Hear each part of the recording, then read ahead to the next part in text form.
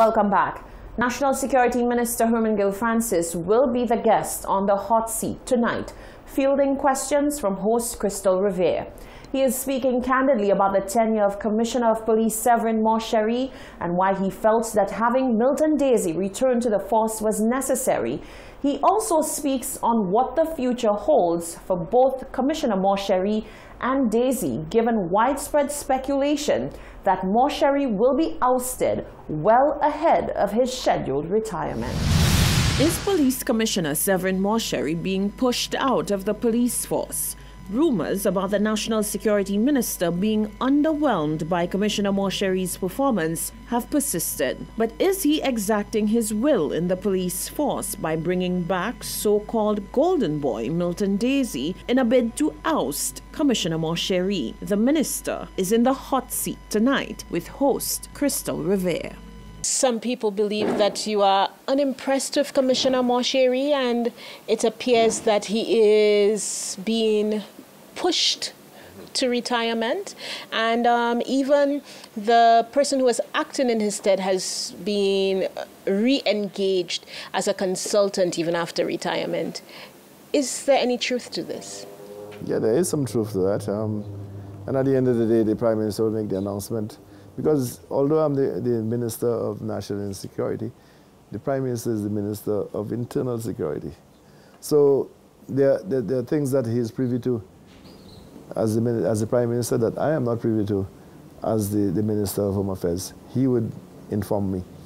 The minister sought to clear the air on the relationship between himself and Commissioner Mosheri. He highlighted his role in Mosheri's career progression. There have been many questions surrounding what preceded Mosheri's leave and Daisy's return to the police force. Minister Francis says the choice to proceed on leave was that of Commissioner Mosheri. But once Daisy returned, it is clear that the minister was very impressed with his performance and points out the differences. Mr. Mosheri and myself are very, very good friends. And I'm sure that you have heard Mr. Mosheri say before that he would not have been commissioner if it was not for me. Because I took him as a young officer, gave him his first set of promotion, and guided him along. So I was the officer in charge of prosecution. He took over from me. Okay, so there's no bad blood between Mr. Mosheri and myself. But sometimes you come to a point that you have to look at the future, so the bigger picture. Mr. Mosheri, as all police officers have, leave. So he was entitled for his leave. He applied for it, and he took some of his leave. During that time, Mr. Daisy acted, and we saw a little difference in the crime situation, in the esprit de corps in the police force, the way the police officers reacted, the way they behaved. You saw that.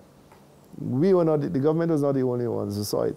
There were citizens out there, very influential people, who talked about it. Okay, that maybe Mr. Daisy was more approachable, Mr. Daisy was more into the public. I'm sure you remember the incident with the bikers. There was Mr. Daisy on a van addressing the bikers, and was even ready to take a bike to show them how they should ride a bike properly.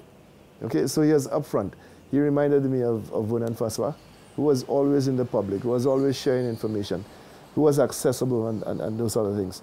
Minister Francis says decisions had to be made about succession within the police force. He confirms that Prime Minister Allen Chastanet has had discussions on the matter with the commissioner in preparation for his departure. So is there a successor in mind? Indeed. Find out who it is on tonight's edition of The Hot Seat. The National Youth Council and the National Students' Council have clapped back following criticism that they are being partisan in their approach to national issues. The comments were made on a UWP-affiliated talk show by retired politician Peter Josie, who argued that the youth leaders are being groomed by the opposition St. Lucia Labour Party. The president of the National Youth Council has called for a public apology. Following comments by a well-known personality that the St. Lucia National Students' Council has partisan interests, the council has denounced all claims. In the radio interview, a member of the NSC is accused of being groomed by the opposition party.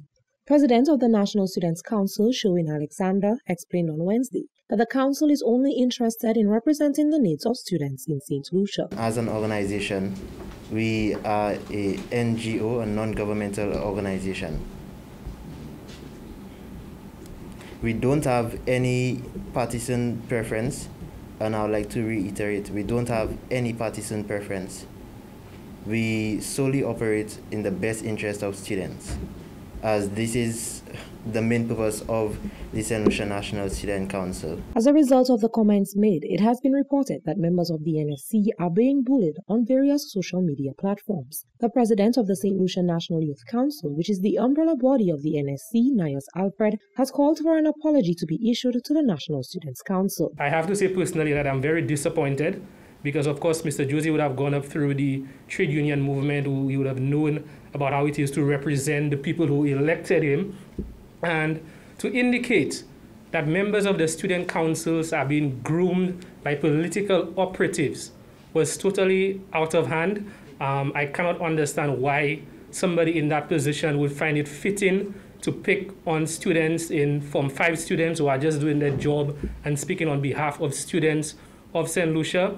That was completely inappropriate, and I definitely call on Mr. Josie to issue a public apology to the National Student Council, because everything that they've done, they've been completely transparent. They've met with the relevant officials that they need to.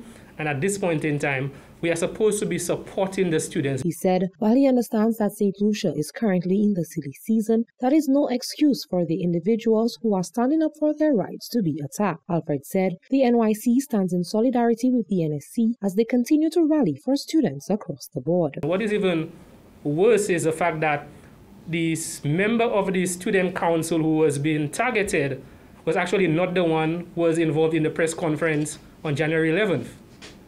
He was not the one who was involved in the press conference at all. So from a point of information, that definitely has to be addressed, but I want to reiterate the support of the National Youth Council towards the efforts of the National Students Council. Of course, they are an umbrella body of the NYC, and we stand fully behind them as they look to represent the students of St. Lucia. The two bodies have called for a retraction of the statement as well as a public apology to the National Students' Council. Reporting for Hot 7 News, I am Genevieve Gonzalez. In months past, disgruntled employees have been using the media as an outlet to shed light on what they say is unfair treatment at the hands of their employers, who they claim forced them to come into work whilst awaiting COVID-19 PCR test results, or threatened to replace them when they refuse to execute tasks that they feel expose them to the virus. Although the employees have been too scared to speak publicly and appear on the media, they have asked that the matter be brought to the powers that be to put a stop to the injustices.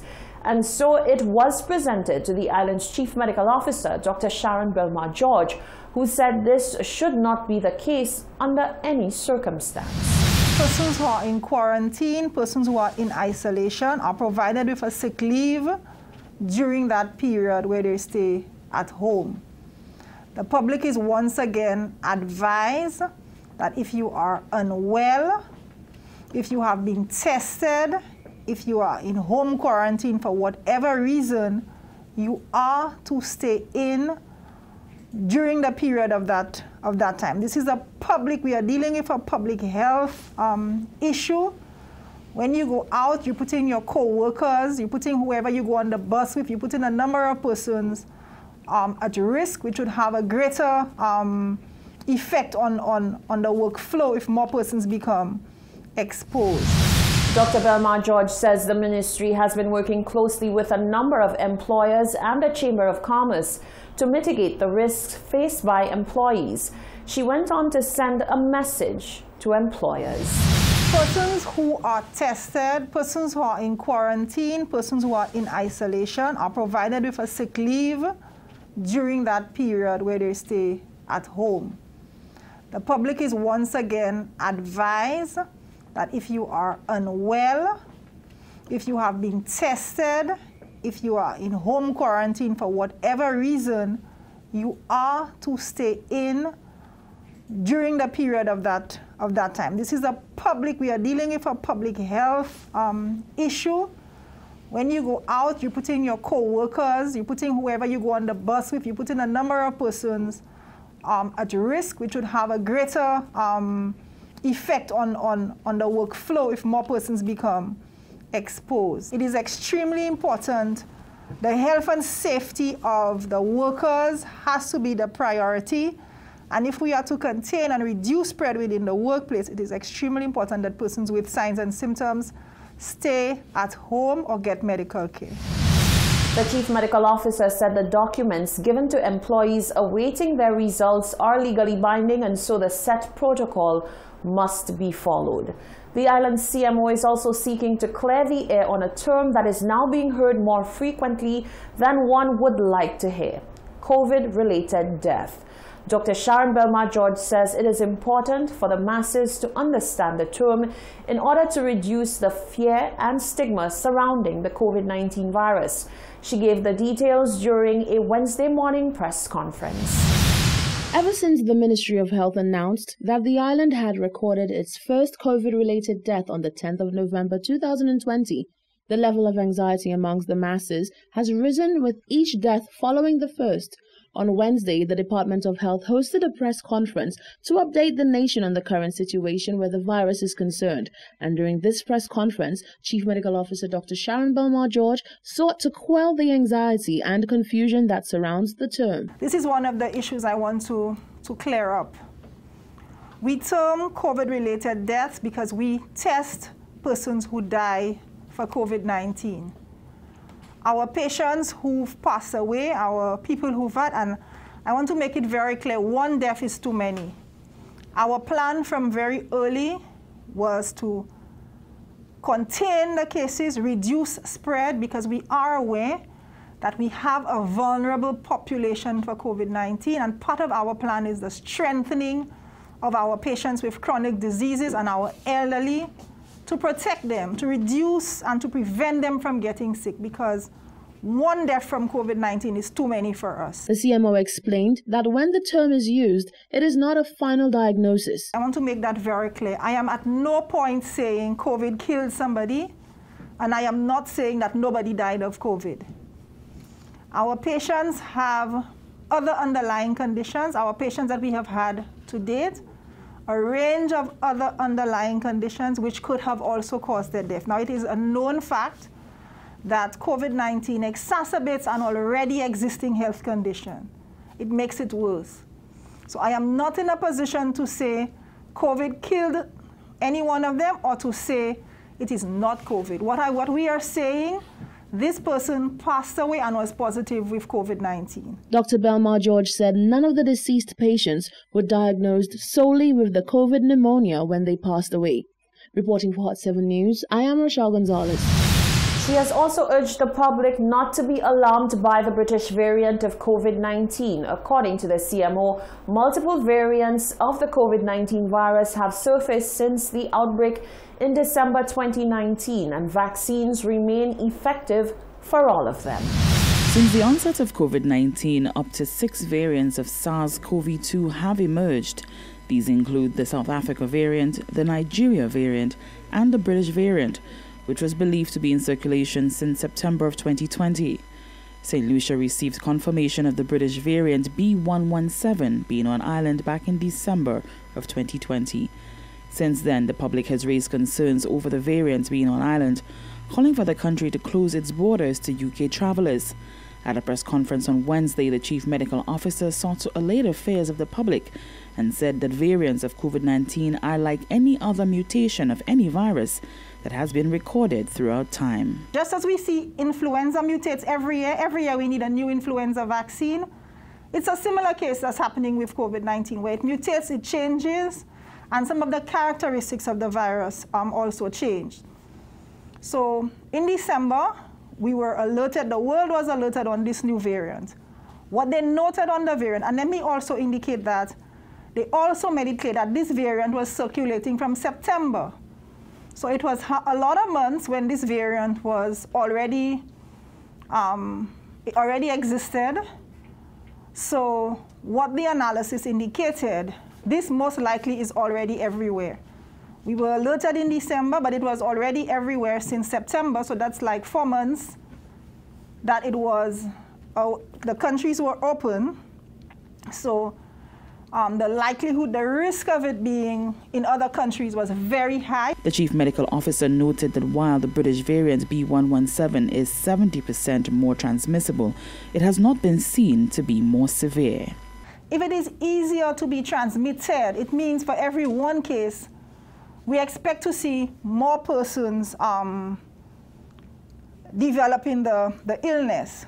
What the research is showing to date is that the form of the disease is not more severe. That is, it is affecting people the same way. So the death rate is not more. The signs and symptoms are not more severe. It is not killing people more. People are not suffering more with it. The only change that they have noted at this point in the research is that it is transmitted faster. Dr. Sharon Belmar-George maintains that research so far shows that COVID-19 vaccines currently on the market are effective for this new variant of COVID-19. For the Hot 7 News, Nisha Charles reporting. You're watching the Hot 7 TV Nightly News. Still to come, the National Youth Council appeals to men and denounces gender-based violence against women. Senator Lisa Jawair on the need to do more to protect women, and Barbados goes into lockdown.